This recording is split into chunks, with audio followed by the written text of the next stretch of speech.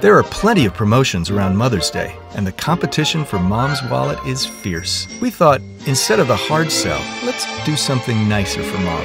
She is the reason for the holiday, after all. So instead of the typical promotion, we decided to spark a little movement. We're working to give Mom a Monday. We just get Sundays for Mother's Day. That's already a day off, right?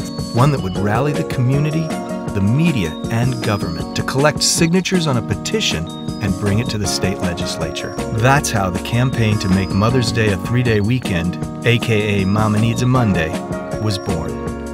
All the good holidays get a Monday. Why shouldn't Mother's Day get one too? With this approach, we made a meaningful connection to moms and the people who love them, and increased sales in the process.